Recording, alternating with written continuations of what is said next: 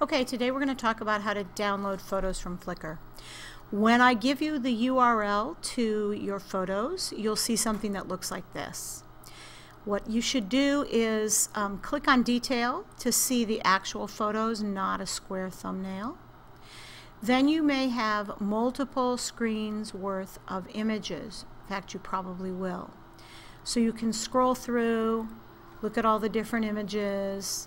Once you decide on the image you want to download, then you can click on it. So I'm going to go back here and I'm going to pick the algebra book.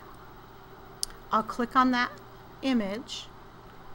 Then up at the top here there's something called actions. If you click on that and then view all sizes, you'll see the image. The original is probably too big. Large is probably good. Or medium if it's 800. 640 would probably be okay, but I would go 800 to 1024. And then you can just right click and save image as. You're going to want to put this where you've been told to put it, which may be in your folder or in the My Pictures folder.